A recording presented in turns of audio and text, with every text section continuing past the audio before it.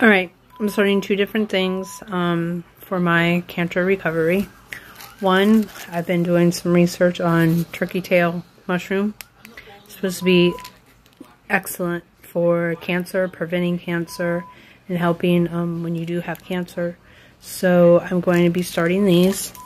And then I also got the cancer diet cookbook for comforting recipes for treatment and recovery.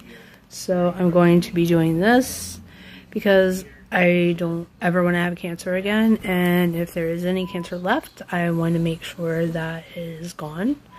And I have vowed to never do treatments again. It was traumatizing, it was horrible, and I'm never going to go through that again. So I am taking my health serious.